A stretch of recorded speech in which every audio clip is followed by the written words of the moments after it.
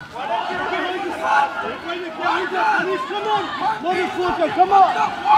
are you screaming at the Jews? Sorry, mate. Why are you attacking the Jews? Off the road, mate. Thank you. Thank you. Off the road. Thank you. Just keep the distance. You were told to get off the road. Get off the road. I'm off the road, bro. Yeah, Why? It's fine. They're targeting Jews and you're pushing me back. This is a public space. We're being threatened here by a carload of... And you're trying to talk to them, Why'd you come to the rally? Where are you from? What area are you from? Thanks, mate. You can push back. From where? Alright, time to go, mate. Thank you. Thank you. Time to go. Time to go. I'm serious, mate. Time to go. Okay. We gave the option. What are you going to do? You're going to arrest me? No, mate. I'm telling you to move on. I'm not moving on. Okay, that's fine there, mate. Thank you.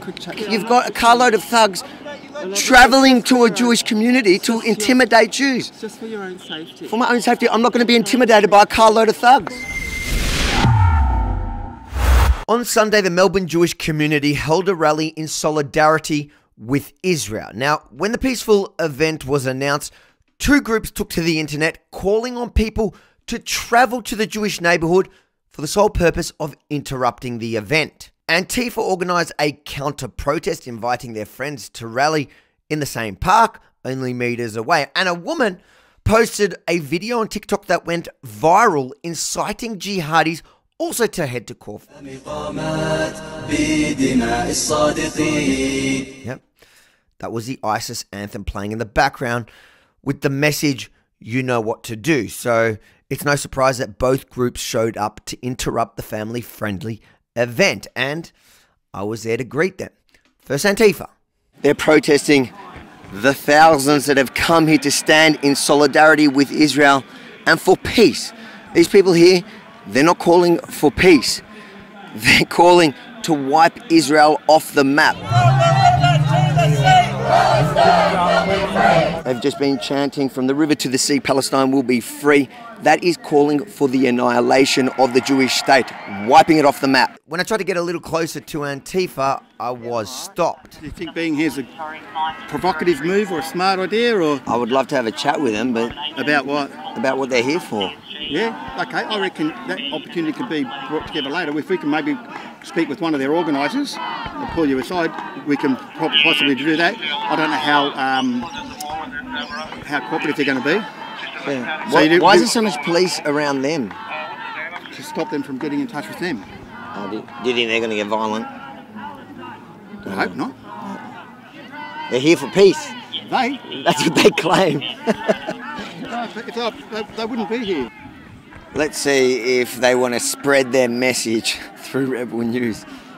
I have a feeling they're a little bit nervous to talk to me. Now, while the police were offering Antifa organisers a chance to chat with us, I noticed a far left-wing journalist, John Safran, cruising between the groups without any police interference. John, how'd you get on that side? I'm just being How'd you get on that, John? I'm just covering. They said that you're only allowed to be on this side or that side, John. How'd you get on that side? John Safran is the dodgiest guy in town. That was the moment I realised that I must change my tactic. I need to embrace my internal John Safran. So I sent one of our videographers to sneak across the line and try to chat with Antifa. Where are you with? It's Rebel Media. I'm working for the media. Which media? It's a Canadian media. It's Avi's channel. No, it's not Avi's channel. It's a Canadian media. Avi does stuff on Rebel Media, man. Avi does. Yeah, you're right. Fuck up. You probably should have just hidden those credentials. And you're saying it's Canadian? It's a Canadian company paying my time to interview you. It's recording, by the way. He hasn't asked our permission. No, I'm asking if you want an interview. I don't put your face. It's recording. No, but I don't ask. I won't ask questions. I don't ask you. I wouldn't ask. I'm asking permission. You're recording us without permission. You're recording us without permission. If you use that footage, I'll sue you. If you're going to use that footage, I'm going to sue you. Why do they always threaten that? Here's a tip, guys. It's free for you. If you don't want to be filmed acting like morons in public, then maybe just don't act like morons in public. Anyways, that didn't work. So I waited around to catch them as they dispersed. Yeah. You're the one that came here to... This was an event you came to protest. Have your say. I've got a microphone for you. I can amplify your anti-Semitism. I can amplify your self-Jew hatred. You're a proud Jew, but you stand for the annihilation of a Jewish state. So come and defend it. Why are you here today?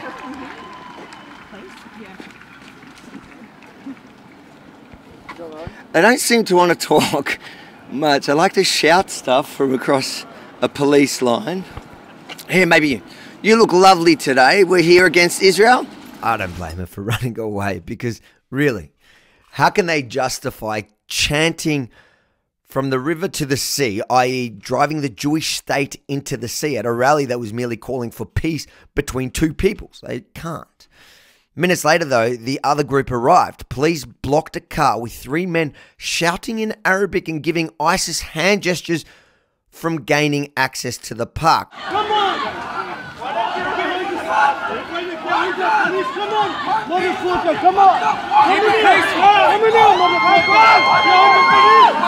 That's it, they're gone. Notice that the driver was wrapped in a keffiyeh, the Palestinian headscarf. Is anyone here scared of that carload that just came by? I stayed around as the crowd headed home to see if anything escalates, and I managed to actually find that same car doing laps around the park looking for Jews to attack.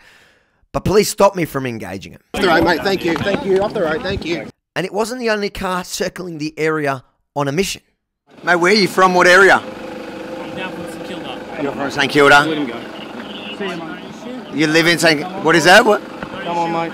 No, I Let's let him go. just wondering why you... Come on, mate. It's only What is that?